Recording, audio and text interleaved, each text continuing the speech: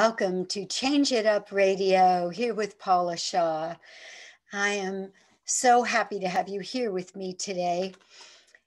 It's a very, very interesting time in our world and in our lives, and we have much to talk about today with our guest, Brahman Kyrie, a spiritual teacher here in Encinitas, California, in the San Diego area.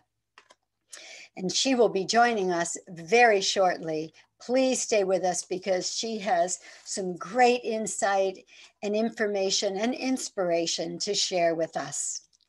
But welcome to Change It Up Radio. As most of you know, I'm Paula Shaw. I am your host.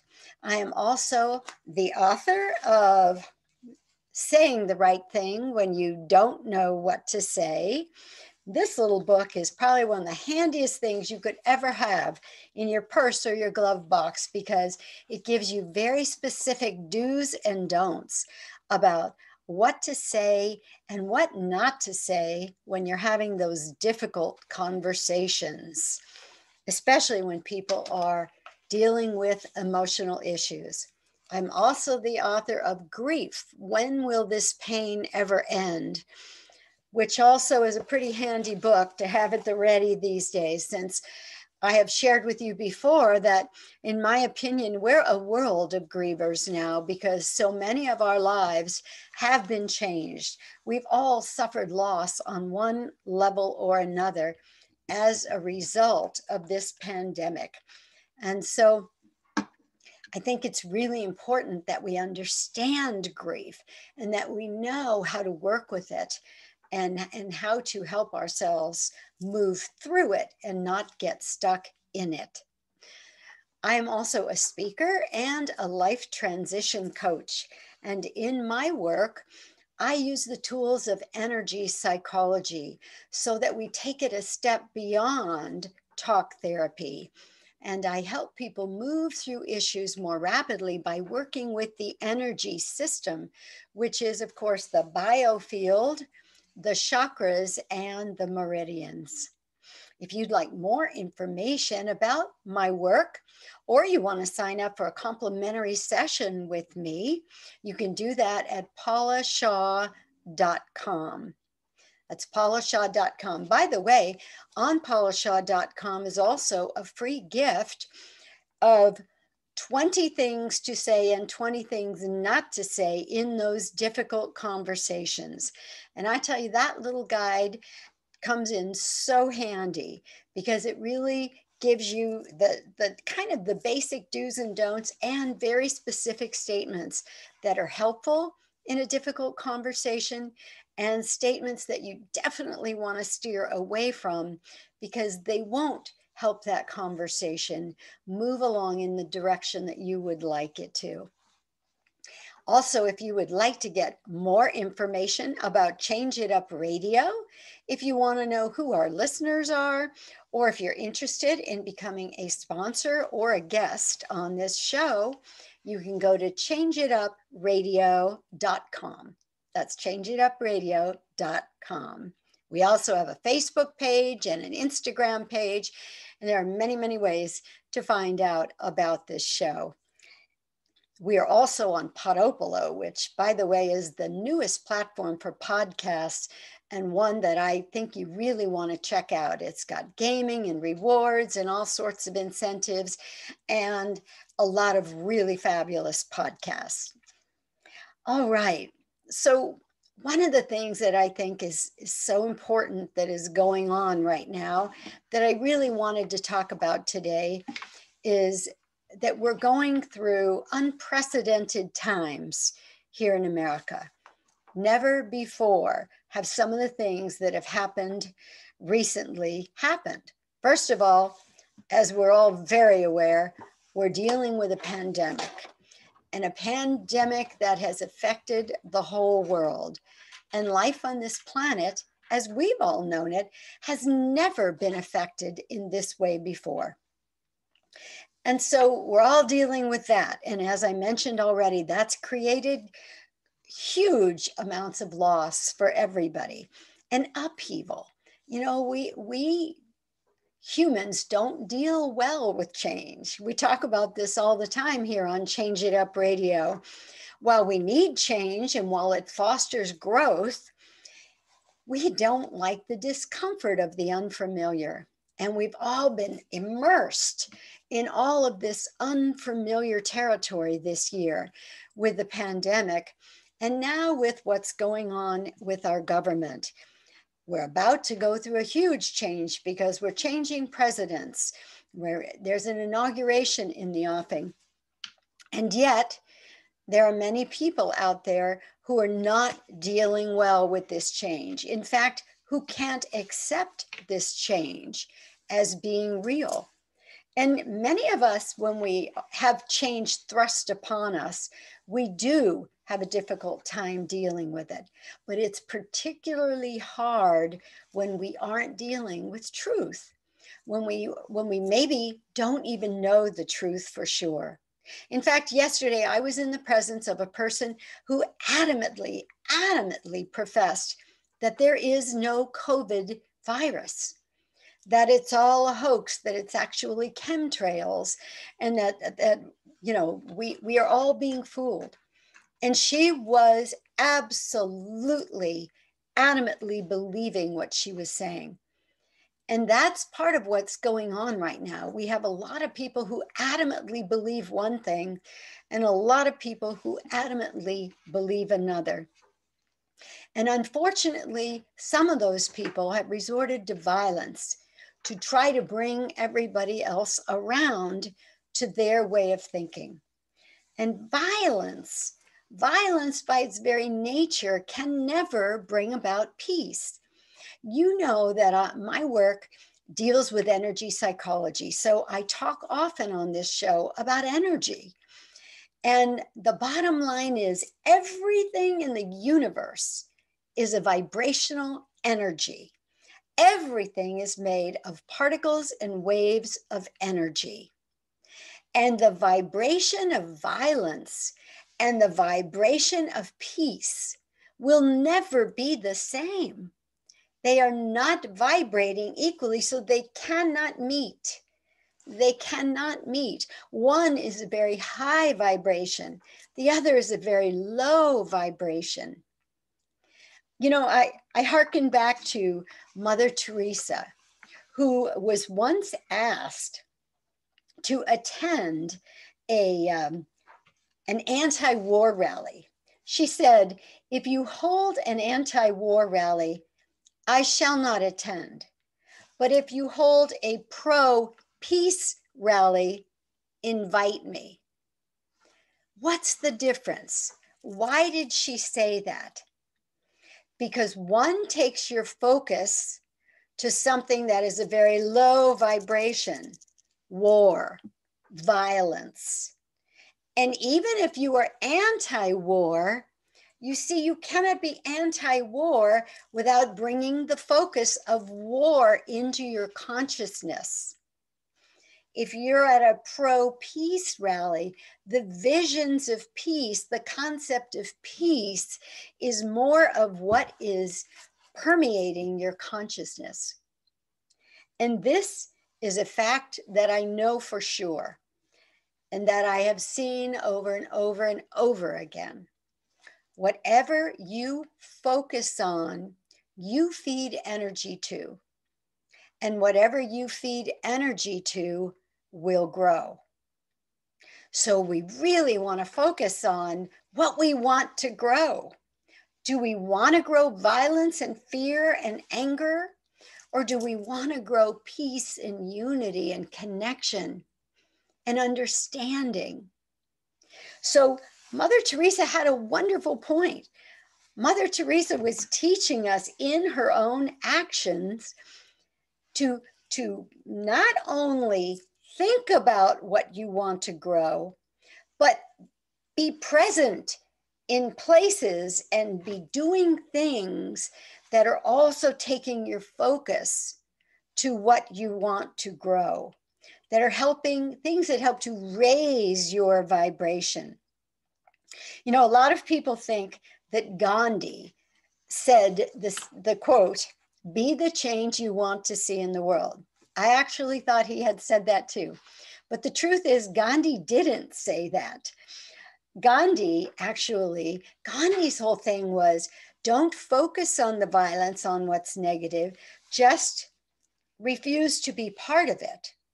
You know, don't obey laws that you don't believe are just. That's what he taught at a time when a lot of very unjust, prejudiced laws were being perpetrated on the people of India. What Gandhi actually said, which I thought was such a great statement, he said, if we change ourselves, the tendencies in the world would also change. As a man changes his own nature, so does the attitude of the world change towards him. If you want to change the world, start with yourself. That's the truth about what Gandhi said and what Gandhi stood for. And what he really tried to teach people was, you know, if you become violent, or if you think violent, angry, resentful, hateful thoughts, there's an inner violence. And then if there's that kind of energy, there has to be an enemy. But because he didn't teach that, because he absolutely moved away from that, then he was actually able to create a situation in which the British left India and they were not enemies. The British left actually kind of thinking about what they had done.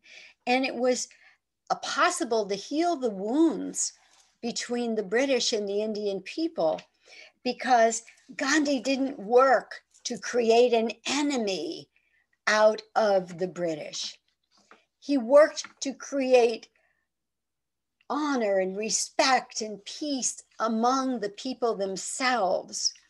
So we have to look to what's our part, because I know a lot of us right now are fearful, we're confused, we don't really know what is the best way to handle what's going on.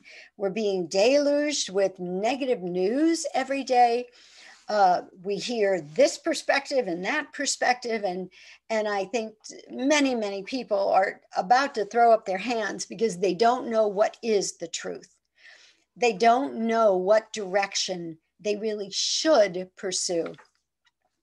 And that's one of the reasons why I'm so delighted with the guest that I will be bringing to you today, because she has certainly been a beacon of peace in my life. She certainly has been an inspiration. And I think the path she follows and what she teaches is absolutely a beacon of light for all of us.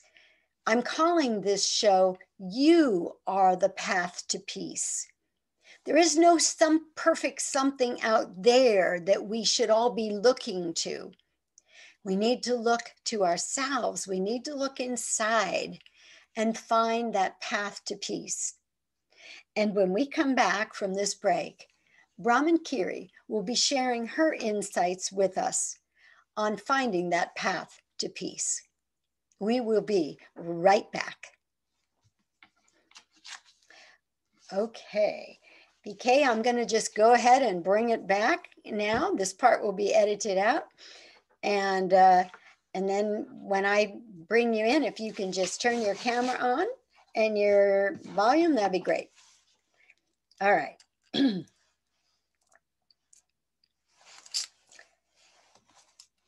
Oops, let me just reset this.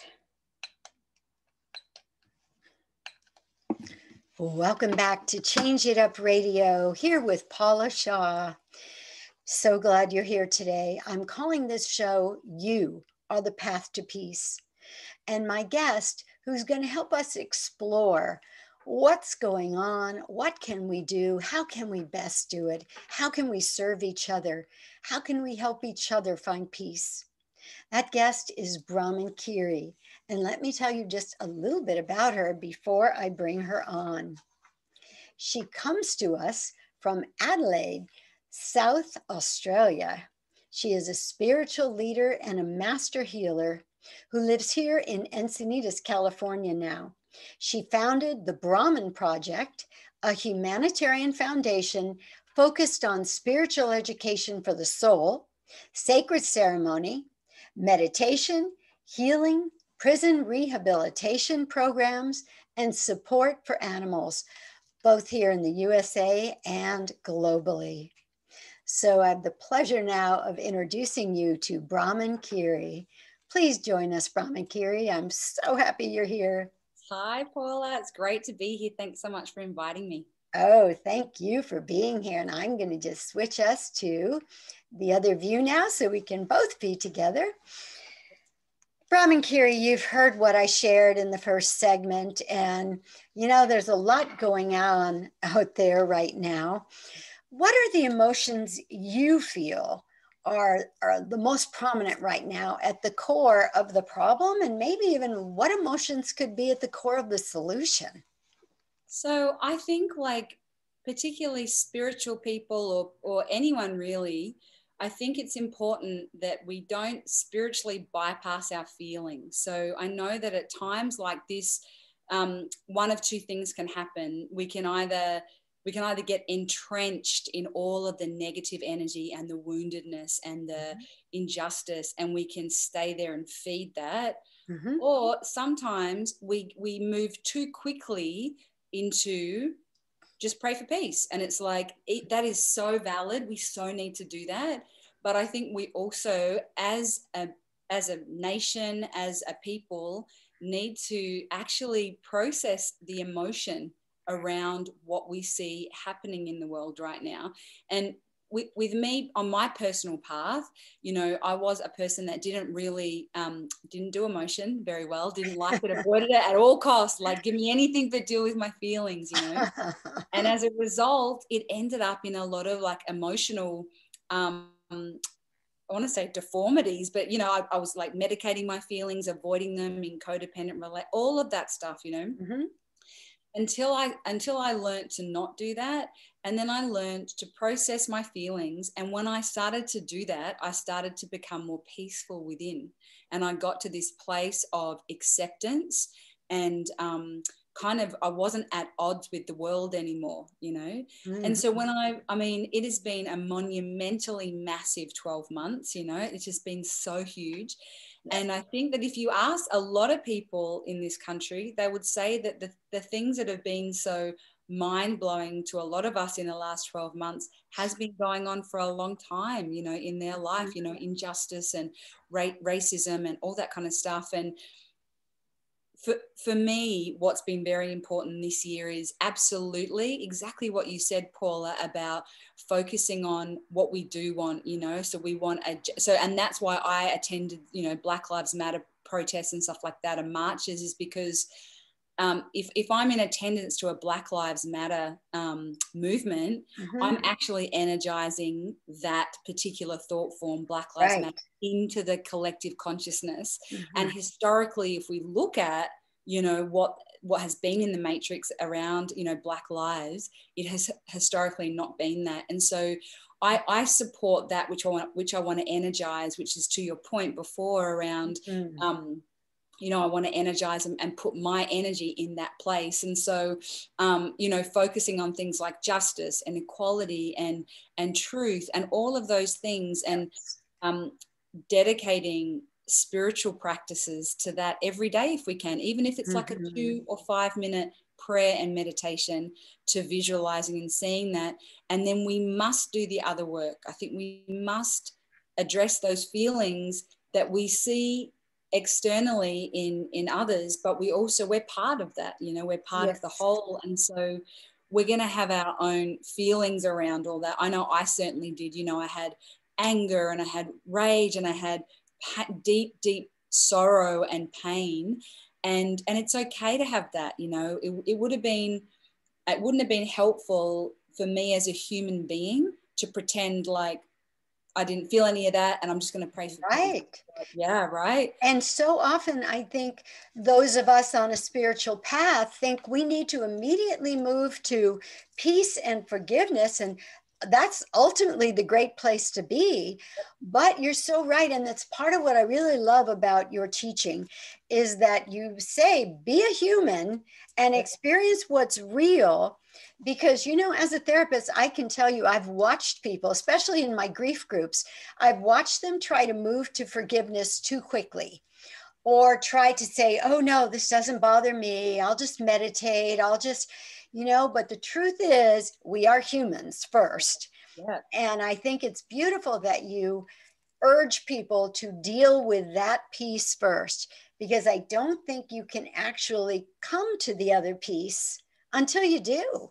We can't, like, for me, one of the most powerful things I've experienced on the spiritual path is coming into alignment. So my emotional body and my mental body and everything coming into alignment, because before I was so fractured as a human being. You know, I had my head telling me that I was one thing, my behavior was certainly saying another, my emotional body was in tatters, but I'd tell you that I was fine. You know what I mean? There was so much dissonance in my being. Yes. I actually was not living any kind of life at all. And so we're a soul. We are our soul. That's the ultimate truth, is that we're a drop of divine essence in physical form. That is the highest truth of who we are. But also on these other levels, we have a mind, we have an emotional body, i.e. an inner child. We can't deny those things, because otherwise we become split from reality. We become disconnected from each other. Yes. Which is, for me, one of the things around coming back into alignment as a, you know, mind, body, spirit, is that I find God and peace and connection through connecting with other people and myself. And I can't very well do that if I'm denying parts of myself. You know, I can't, right. I'm denying that I have feelings. Then that blob of energy that you so beautifully and eloquently spoke about before, that everything is a vibration of energy, and it is. If I'm denying, say for example, like when that George Floyd lost his life, and there's like the scab was pulled off of this wound. There was a lot of sorrow, you know, and it's like, we've got to feel that. We've got to know that's the first indication that there's something wrong, right, that needs to be fixed, you know. And so we can't deny those feelings. They're part of our internal guidance system that's telling us something might need to be renovated, something needs to be changed, you know.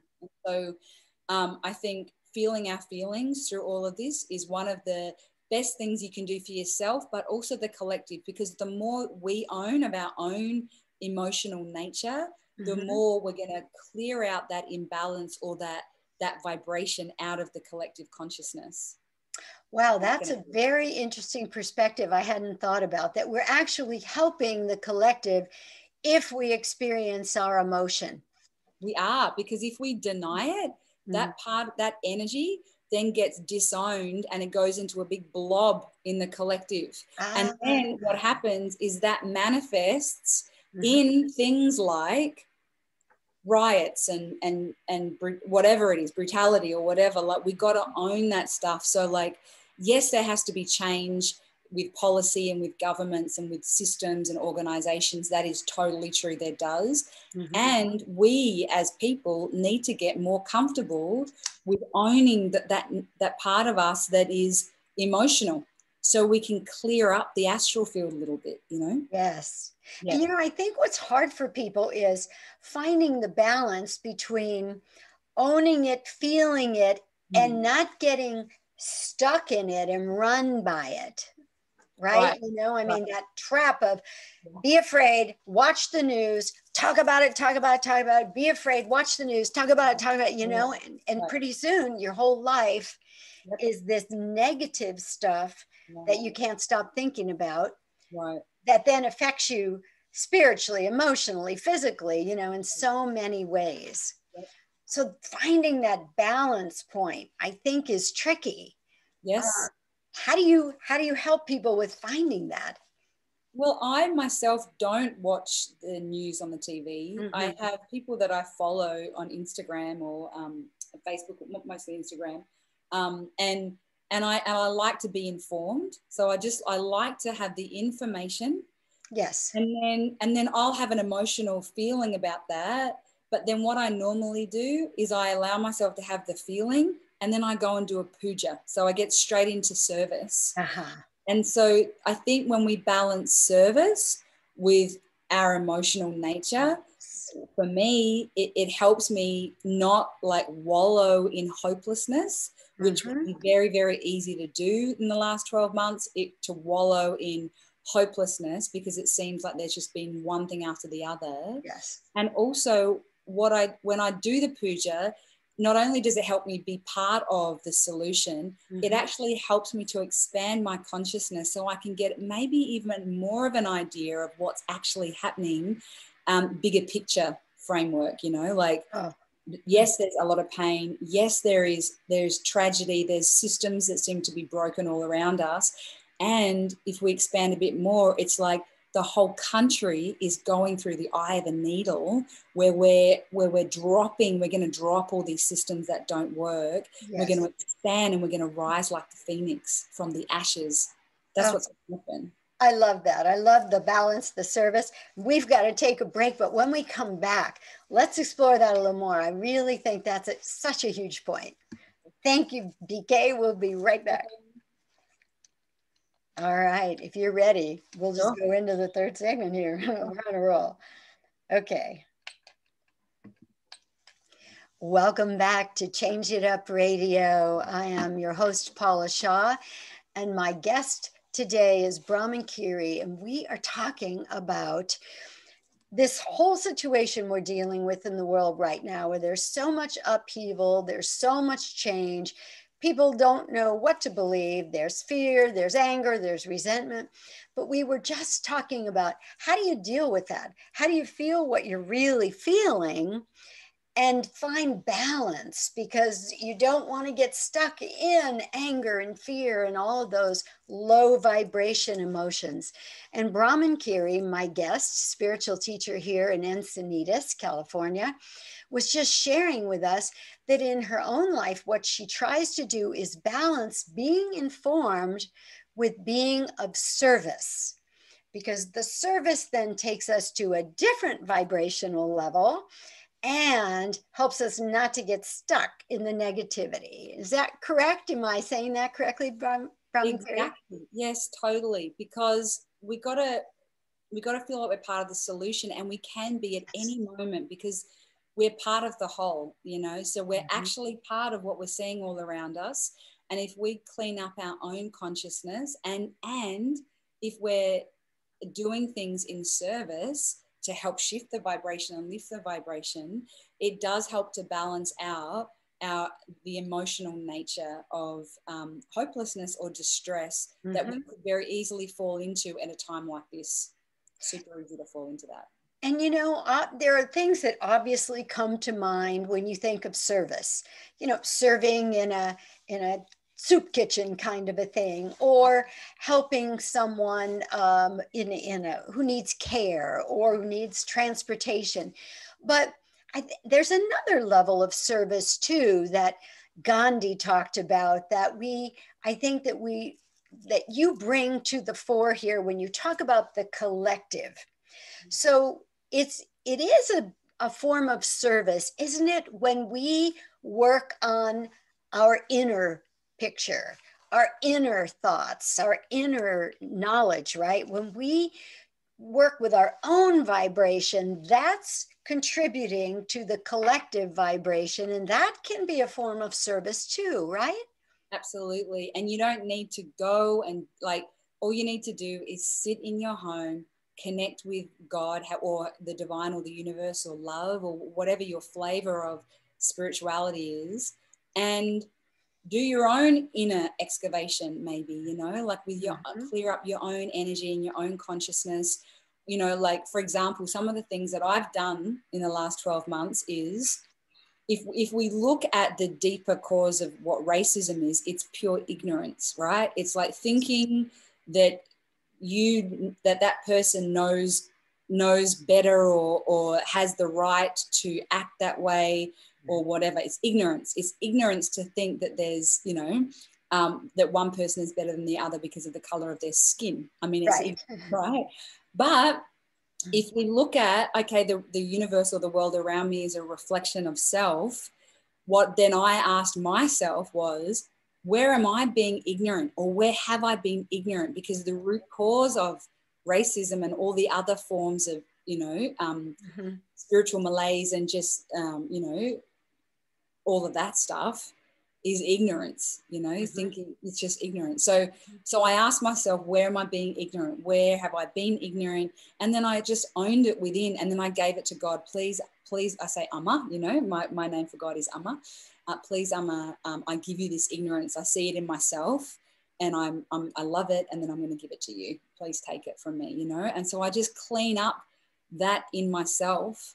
And I was taught to do that by Shakti Durga and also other things that I'm a part of, where I was taught to do personal inventory. When I found myself at odds with the world, I was taught to do personal inventory. And so that's what I do. And that, for starters, helps me feel better.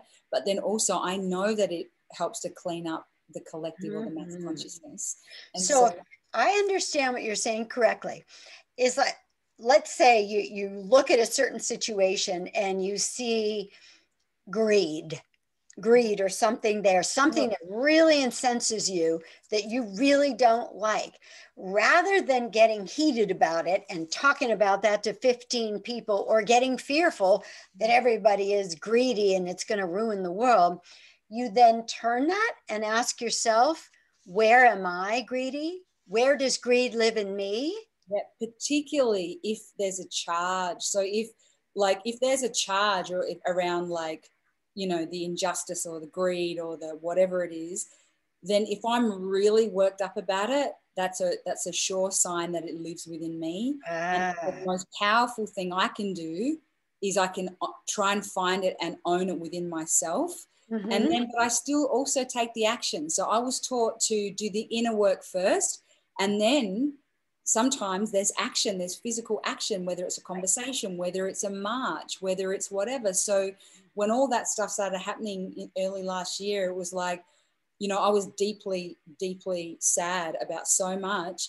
But the teachings that I believe in, that I live my life by, tell me that I've got to find that stuff in myself first if I hope to help myself or the collective. And then I can do the footwork. And so that's why I did attend Black Lives Matter marches, and I did, write signs, and I did do all that stuff, because I believe in creating that in the mass consciousness too. Absolutely. Yep. It seems to me one of the biggest problems is, and I see this in my practice all the time, I'm sure you do too, humans have this intense need to be right. Right. Yeah. Whatever they think, no matter how far out it might be, they have this need to be right. Why do you think that is?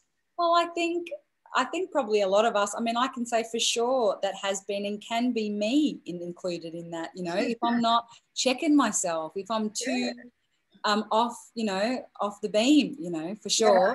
And I think that fundamentally, I think some of us, I'll speak for myself, had got so far away from my divine connection, and I'd become so self-reliant, and it was like I suffered from such low self-esteem that my ego needed to feel that in order to feel okay. Yes. And so, I can actually, funny you bring that up, I can tell when I'm off the beam, when I've gone a little too far away from my center, those things become important about being right and being, all that. And then I know, I've come away a bit from my center, because the peace that comes from being in a place of surrender, knowing, and a place of acceptance. So Amma talks about, when we're not in acceptance and not in surrender, and we're fighting what's actually going on around us, the problems that we see around us have more energy than us, because we're resisting them. But when we can actually move into acceptance and go, this is what's happening right now around me, I'm going to move into acceptance, we actually reclaim our energy and become bigger than the problem, and then the problems sort of die away, and we're able to sort of expand past the problem and moving back into more of our power. And so, you know, I think sometimes it's hard to get into that place of acceptance, and it's hard because sometimes we want to go, no, no, no, no, no, no. I'm not. This is wrong. I can't accept it.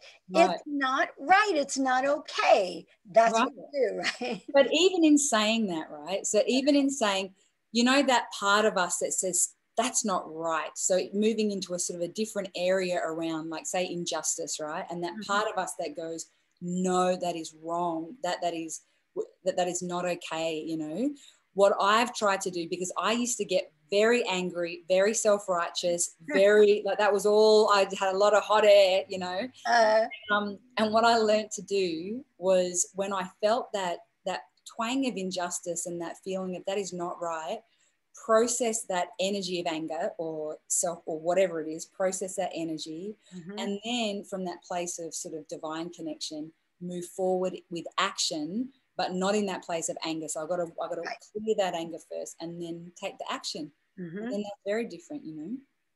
And it's amazing how that frees up your energy. You know, like I think I can remember a time in my life, like you described, where it was like, no, I can't be wrong.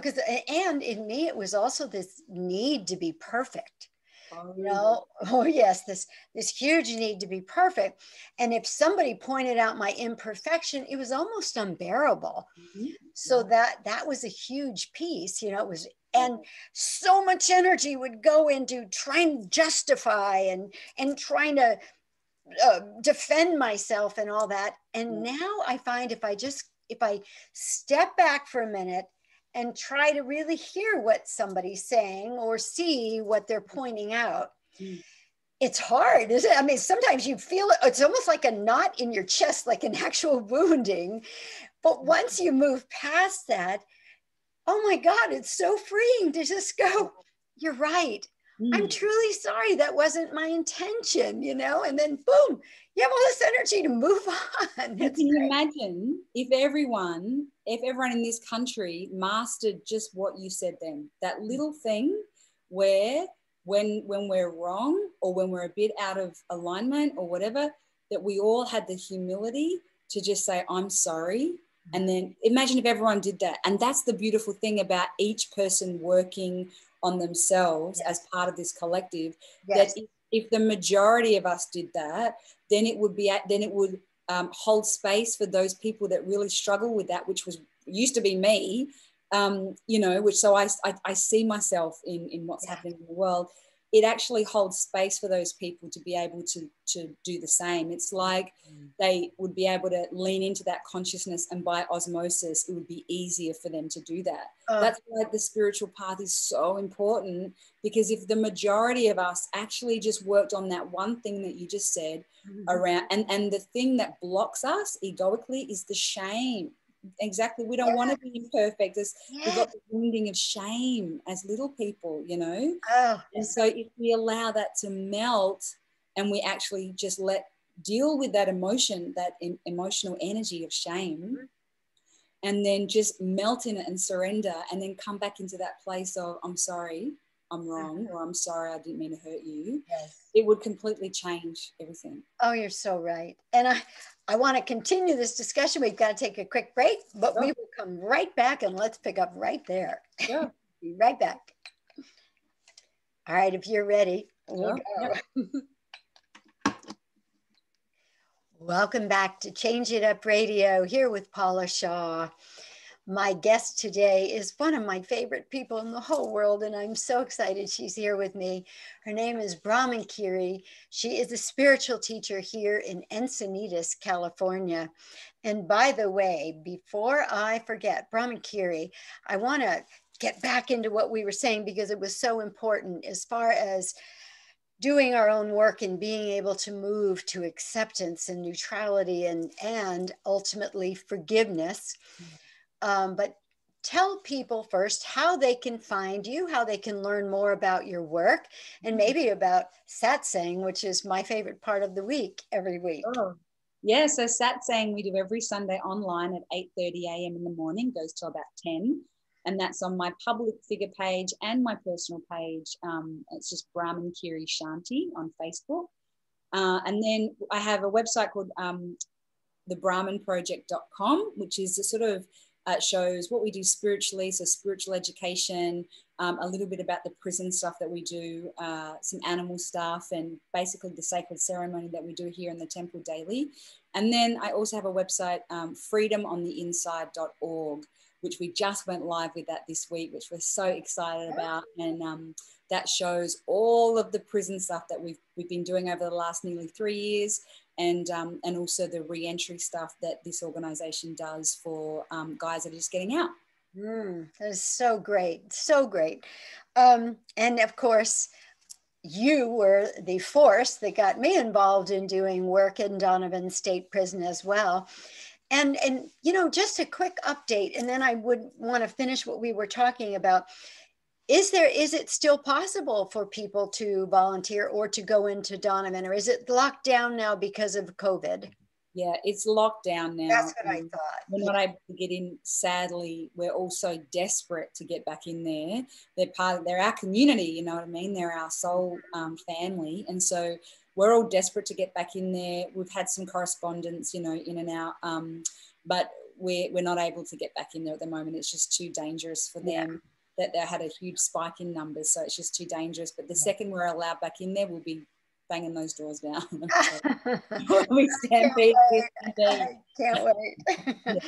And you know, it occurs to me that this concept we were just discussing about the shame and that need to be rightness, you know, that so many people are filled with, that really is what's keeping us entrenched in these sides rather than unifying and correcting what's not working in the world. You know, I mean, that when I even say those words, that feels so much lighter and better than you're wrong, I'm right, this isn't good, you know, this person's bad, blah, blah, you know, all those things that people worry about.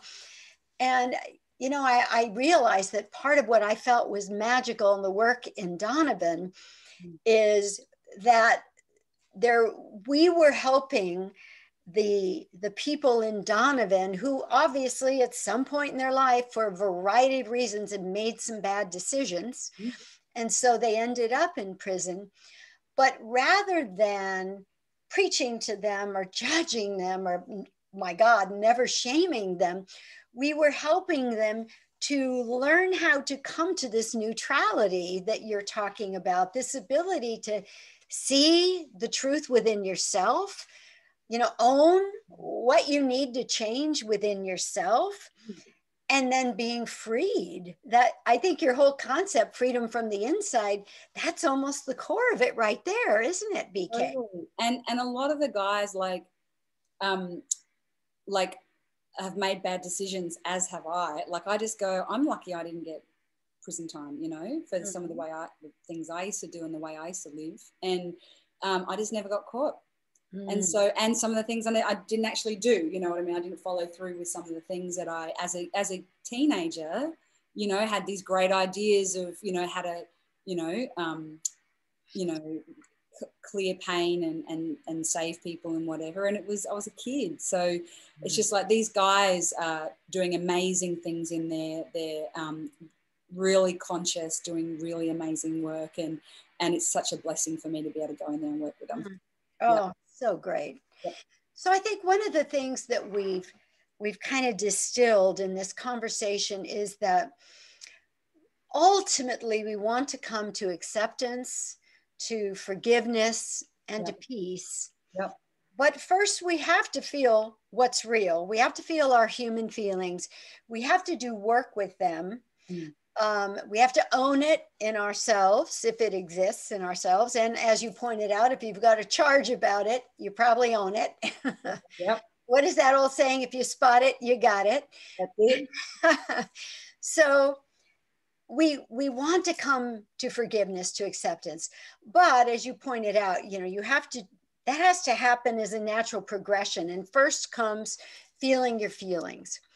But are there any practices or any behaviors or tools that you really love, Brahman Kyrie, that we can share with people that maybe can help them to move from the obsession with the news and the anger and what's wrong to this place of being a more positive contribution to the collective? So a couple of things, like I think it's always good to look at it, find ourselves in what we're seeing around us, you know, so that we can get that relief and we can become a bit more right-sized instead of that self-righteous kind of, you know, like it's good for us. It's actually really good for us. But also, like what I do, particularly when feel hopeless, or immense pain or immense anger or some really charged feelings. And this sounds really flaky, but it's actually one of the things that I do on a daily basis that really helps me in my life, you know, which is parent the inner child. And it has many levels, but at the most basic level, which is really powerful, is if I'm really triggered, the very first thing I do, if those emotions are really up in me and I'm really triggered, the very first thing I do is I find a quiet place, or 1 or 2 minutes. I put my hand on my heart. No one has to see me. And I just tell my little girl, which is the emotional trigger. That's my inner child, is my little girl. Right. Just tell her, I've got you. I'm not leaving. I know you're angry. I'm not leaving. You know, we're going to work through it. But I know you're angry and it's okay, you know. So I just acknowledge those feelings without denying them or pretending I'm fine. I just acknowledge her.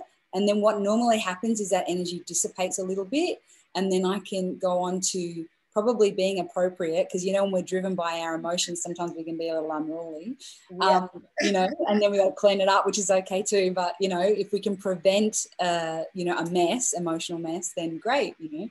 So that's the very first thing I would do, particularly at the moment, is like, there's so much energy and so much emotional energy that people are flying off the cuff at each other, which is, people are freaking out. People are in fear and stress and triggered and deep woundedness. Like the wound of the country is being exposed. The wound of the country are being exposed. And so the very first thing I think that would be helpful, that helps me, is parenting my emotional nature first, parenting that little girl. And then when I'm calm, discerning, do I need to have an empowered conversation? Do I need to go and do some service so I feel part of the solution and I don't feel hopeless? Do I need to do a puja and dedicate it to the country? Do I need to do some prayer and send, you know, the second we get into prayer, we're activating the divine essence within us, very powerful. Do I need to do some prayer for someone right now? And those things have got me through the last 12 months. Well, you know. Yes. Yeah. You know, some of our listeners probably don't know what a puja is. Would you explain?